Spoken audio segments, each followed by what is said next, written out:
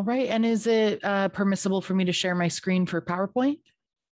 Okay, thank you. All righty. So as was already said, the presentation that I'm going to be discussing today is called A Moment of Respite, How Virtual Learning Welcomed Disabled Learners and How Academia Has Now Abandoned Them. So just some points of consideration that I'm going to be covering throughout this presentation. One, I want to ask, how did disabled, chronically ill, and neurodivergent students feel about being offered virtual classes during the pandemic? Are traditional in-person classes typically welcoming, comfortable, or accessible for these same groups of students? And how can academic institutions make things more welcoming moving forward now that things are shifting once again? All right, and briefly, before I get too deep into things, I want to just cover what do I mean when I say accessible. So in general, a space is considered accessible when students of different ability levels, body types, energy levels, etc., can comfortably and reasonably access a space. In this case, since we're discussing classes, this is in reference to how accessible a learning space is. An instructor who does not consider accessibility may inadvertently create a course or space that unfairly prioritizes some groups of students over others. So, for example, if a classroom space, right, if there's no wheelchair ramp to whatever building it is, obviously that means that that classroom in the most basic sense is not accessible to a wheelchair user. And that would be one of the most, I think, apparent discussed or obvious examples that is discussed when we talk about accessibility, especially in regards to disabled students. But I will cover other examples of different sorts. So this is a question that sort of gets brought up a lot, particularly by people that maybe they're not super involved in disability studies, particularly in the United States, but people tend to assume that the United States government sort of protects a student's, disabled student's right to education. However, that's actually not particularly true. So this quote covers this in depth. I do apologize that it's quite a longer quote. So it reads, although the United States statutorily establishes public education for all students, education isn't considered a fundamental right under the United States Constitution. Instead, education seems to be treated as a service rather than a right.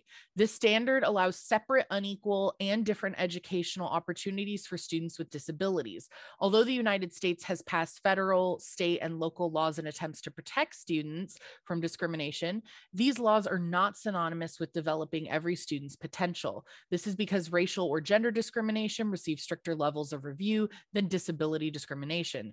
As a result, equal education for disabled students drastically varies by region, time period, and forum. So the majority of my research and this presentation is in regards to the United States. However, several of the topics also touch on elements of other basically English-speaking countries and education and accessibility there. In the paper that this presentation is based off of, I also talk about Australia, Canada, et cetera, because there are many studies that sort of group all those countries together. And in the United States, certainly education isn't guaranteed to disabled students. In many regions of Canada, basically the same thing applies because a lot of the laws that have been placed there are not actually enforced. So you get sort of a similar situation there as well. So first, when we're talking about accessibility, one of the major things that people tend to think about is space and setting, which of course is more applicable to in-person classes that we would consider traditional. So things that could apply that would make a classroom that is in person either accessible or inaccessible would include temperature, for example.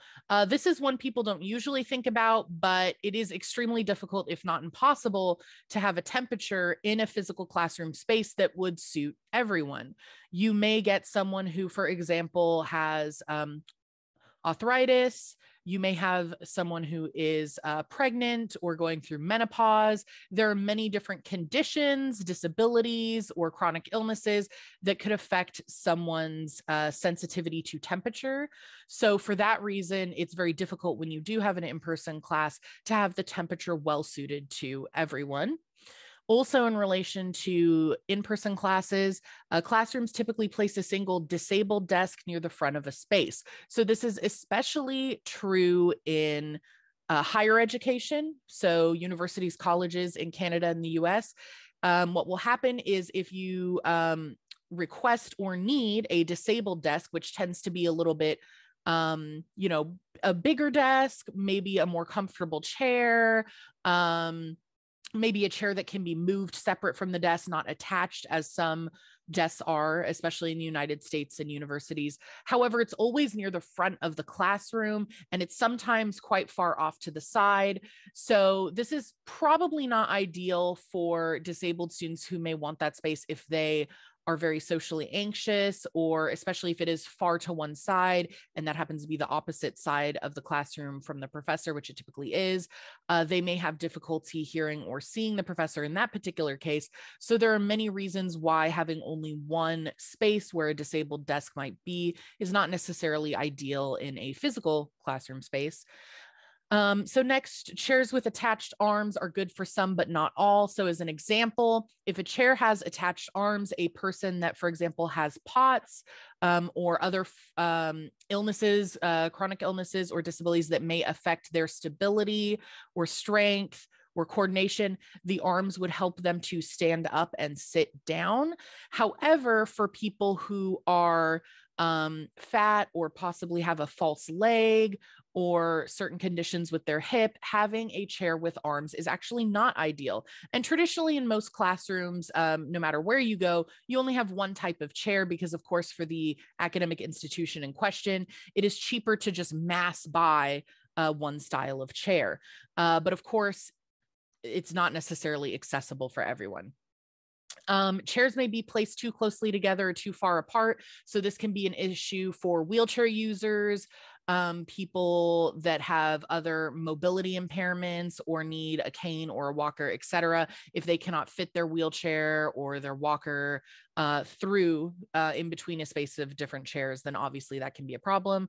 And then lighting may be too bright, harsh, or flicker. This can be an issue for people with chronic migraines or optical conditions, visual issues such as aniridia, other conditions like that. It can trigger pain or migraines. And typically classrooms, at least in North America, do have very bright fluorescent lighting. All right, so what are other elements of in-person classrooms that can be less accessible, but that we don't think about as much? So sound and fragrance are great examples of things that most people wouldn't automatically consider and are typically actually not accommodated for, at least in North America. So for example, students with chronic migraines, auditory processing disorders, and more may be pained or overstimulated by an excess of sound. Limiting the use of sound, especially unexpected jarring sounds, can be beneficial. So for example, some professors may like to play movies or play music for their classes. Of course, there's nothing wrong with that, but just the noise level can be an issue perhaps for these students or can cause discomfort. Second, students with allergies, breathing difficulties, chronic migraines, and more can become ill or distracted by fragrances. This includes not only perfume and cologne, but also subtler fragrances. So for example, lotion, shampoo, etc. Having students agree to voluntarily abstain from using fragrances or scented products can be helpful to these sensitive groups. So I have seen this brought up multiple times in disability rights and disability studies where a disability studies researcher or an activist will suggest that professors or academic institutions ask students if they will voluntarily consider not wearing perfume or cologne to class, not using strongly scented products. However, although I have seen that suggested often, I personally have never experienced this. So it's very curious. I was unable to even find, doing research for this paper and project, any examples really of professors doing this. It seems to be quite rare. There were maybe 2 or 3 examples of people mentioning it in passing, but I was unable to find really good studies talking about large groups of educators that were doing this. So it seems that fragrance especially is something that is not really considered when we think about what makes a classroom accessible or not. And this is just an example that it's not always students that are, obviously, telling you that they are chronically ill, disabled, et cetera, that might benefit from some changes to in-person learning if we are specifically talking about traditional in-person classes. So some of these issues are actually more universal than you might think and might actually benefit a large amount of people. So this quote here is in reference to specifically these sensitivities to fragrances. So this quote reads, "Emissions and exposures from fragranced consumer products such as air fresheners and cleaning supplies have been associated with health problems and societal impacts. This study investigates effects of fragrance consumer products on the general population of 4 countries, the US, Australia, UK, and Sweden. Nationally represented population surveys found that across all 4 countries, 32.2% of adults report fragrance sensitivity, that is adverse health effects from fragrance consumer products." So we see here that in these particular 4 countries, that's almost a third of the general population. So that is something quite significant. It's quite a significant amount of the population. So it is surprising that in academia, this isn't something that is considered more frequently for in-person learning. Next, just briefly, I want to talk about the topic of requesting accommodations. So for those who may or may not be familiar, because I understand the practices are different in different places, in many places, including the US, and certain regions of Canada and Australia, traditionally, if a student needs accommodations, they will go to either, usually it's called a disabled student services department or student services department of that academic institution, and they will specifically request to have whatever it is accommodated for them. So for example, if they find that the chair in the room is not comfortable for them, they will request that a different chair be brought in. And typically this process involves many steps. Typically, you would have to go to a doctor or medical provider and receive a detailed note about your condition or what accommodation you might need. And then you would have to take that back to the department. The department would have to approve it. And in certain cases, especially in the United States, you typically also have the professor approve it, or you would have to bring some copy of that information to the professor as well. And this can be an issue for multiple reasons that aren't perhaps too obvious. First, in the United States, especially where healthcare is not necessarily free or affordable for everyone, where you may not be in a good area with like healthcare infrastructure, it may be difficult or expensive for you to get that doctor's note or get those records. Sometimes you have to go out of your way.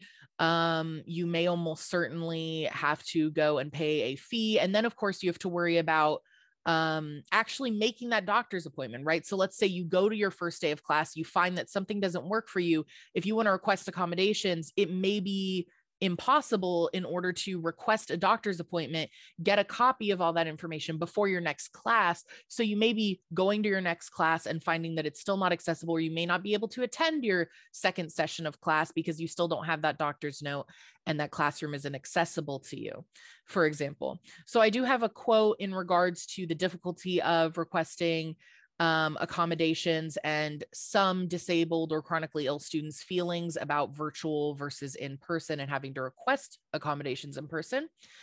So this quote reads, "As the pandemic drags on, we repeatedly hear the lament, 'I wish things were normal.' It's an understandable plea for the return of maskless socializing with friends, hugging relatives, and for those of us who teach and learn, to return to the classroom. But as my colleague Carolyn Henze Gongola said to me, some of us really don't want things to go back to normal because they never worked for us in the first place." And in this specific quote, in this specific article, they do continue on to describe how requesting those accommodations essentially cause you to already go out of your way, pay additional money, feel othered, have to sort of discuss your disability or illness, which may feel a little bit personal, with maybe multiple people in the student services department and possibly the professor, who may not have any sort of typically, especially in the US, any sort of training about catering to disabled or chronically ill students. So that can be uncomfortable for them. All right. And also, one thing to consider is often when we talk about disabled and chronically ill students in-person versus virtual learning, neurodivergent students get left out. However, typically disability studies does include neurodivergent students in a lot of their research and in a lot of their commentaries on the topic. So there are multiple studies that discuss these issues. And I will say that there are some studies that find that for some neurodivergent students, they also found that they enjoyed the virtual learning better than the in-person learning because it was accessible to them in a different sort of way.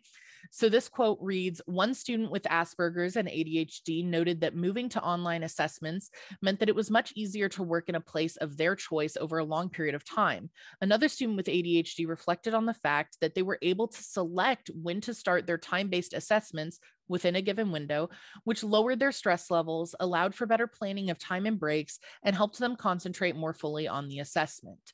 So also accessibility is something we want to consider specifically with neurodivergent students. So that's also something that should be a topic of focus when we talk about leaving virtual learning that they may have preferred and going back to in-person or traditional learning. I will say overall, just as disabled students typically aren't catered to in a classroom, they have to go out of their way to request accommodations. The classrooms aren't already sort of set up with universal learning in mind. The same typically applies to neurodivergent students in academia, meaning that academia doesn't typically set itself up for neurodivergent students. It sort of makes neurodivergent students go out of their way to be included rather than coming up with a universal design for learning or applying UDL, for example. So this specific quote discusses how neurodivergent individuals are typically sort of left out in academia and what sort of social effects that can have. So this quote reads, "Atypical brain structure and functioning are quantitatively and qualitatively relevant to a variety of systems, which not only affects individuals, but also democracy as a whole. Millions of adolescents diagnosed with a wide range of neurodiverse conditions, ranging from neurodevelopmental disorders to learning disabilities, will transition into adulthood over the next decade, which significantly impacts healthcare and social systems." And I couldn't fit more, unfortunately. I didn't want to overwhelm with quotes from this particular article, but I will have the work cited at the end. And this particular article is quite good in discussing how typically these social security systems, these healthcare systems tend to be overwhelmed with neurodivergent individuals who academia has failed, and how a lot of them actually also end up in jail and prison, especially in the United States. So there are some big effects, especially to neurodivergent students being left out of academia, that unfortunately is a little bit beyond the scope of this presentation in full. So the question is virtual the best option for everyone? Everything that I've obviously discussed before seems to point towards disabled, chronically ill, and neurodivergent students preferring virtual options, because for disabled and chronically ill neurodivergent students, they don't have to worry about an in-person space being accessible. They don't have to worry about temperature, fragrance, chair, desk, etc. Because obviously, if you're learning virtually, you're learning in a space that you can possibly have set up for you for your day-to-day living. So it's more catered towards you, obviously. However, I will say that in my research, I found that it's not necessarily true that all disabled, all neurodivergent students prefer virtual. The majority seem to, in most cases, especially of disabled students, but not all. So I have a few quotes attesting to some individuals or groups who may actually want to go back to in-person.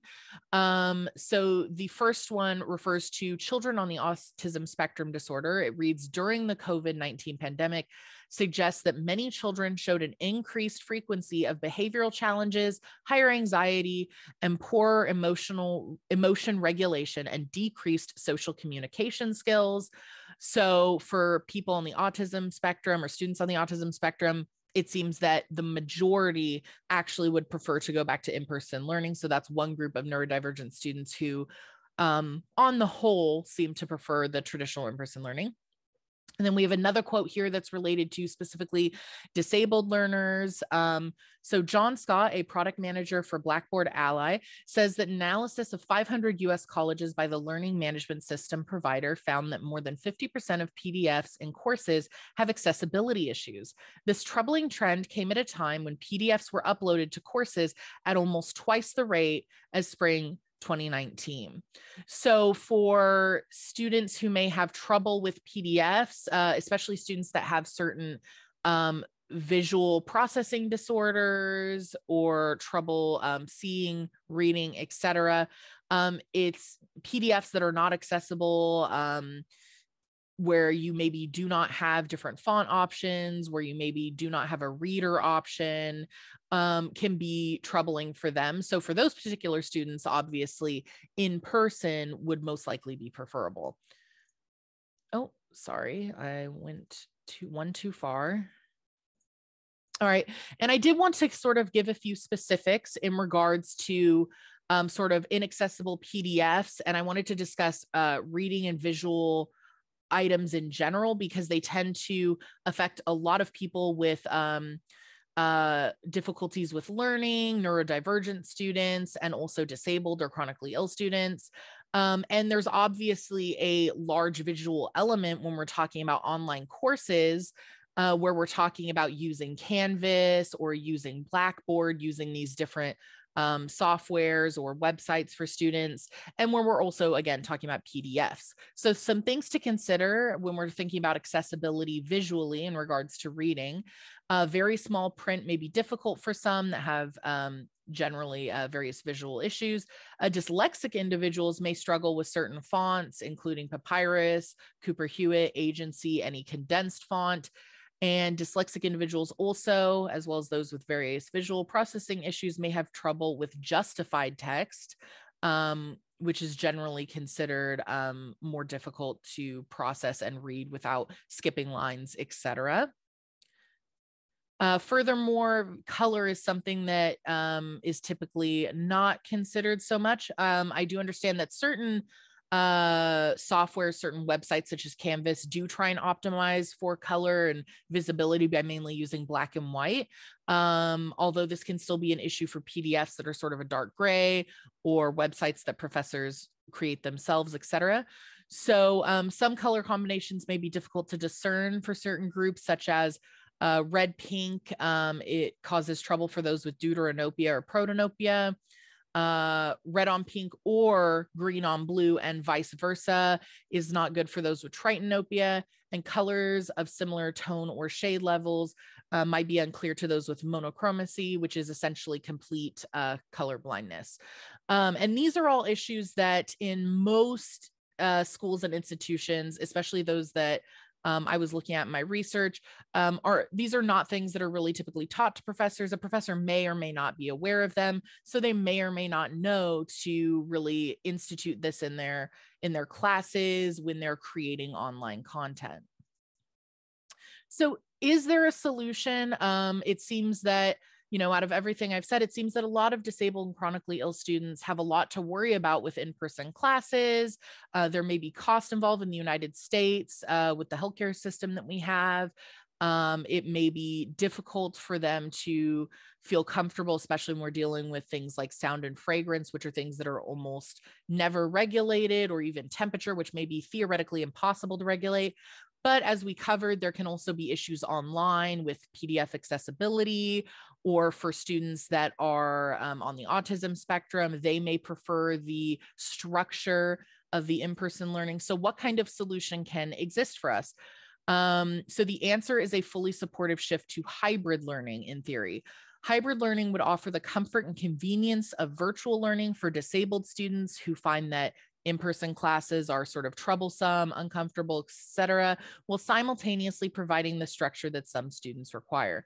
Unfortunately, the assumptive readiness with which many in academia are returning to in-person only learning leaves many disabled, chronically ill, and neurodivergent students without the freedom to decide which might work for them. So typically, in a lot of the conversations that I've seen and that I found in my research, teachers, instructors, and professors and others in academia tend to be focusing simply on things like grades, things like class participation, which of course are important. That's not to say they're not, but I rarely see disabled or chronically ill or neurodivergent students discussed unless it is specifically in a piece of writing that someone that is involved in disability studies has put forward. So this is clearly not something that perhaps all educators or most educators or people in academia are considering. And I do acknowledge that the majority of this presentation and the paper that is based off of addresses primarily America and Canada, with some consideration for countries such as Australia, the UK, and Sweden. So I do recognize that this may or may not be, more or less applicable to other countries, which may perhaps have better support systems for their disabled, chronically ill, and neurodivergent students. And these are my works cited. I have 2 pages of works cited, and I will say especially that the first piece here in the different font, the Skin, Tooth, and Bone, the basis of our movement is our people, a disability justice primer.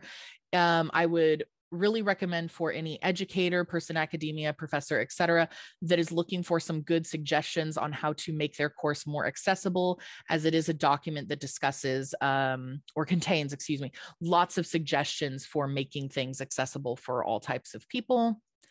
And these are just sort of the last bit of my works cited. And that concludes my presentation.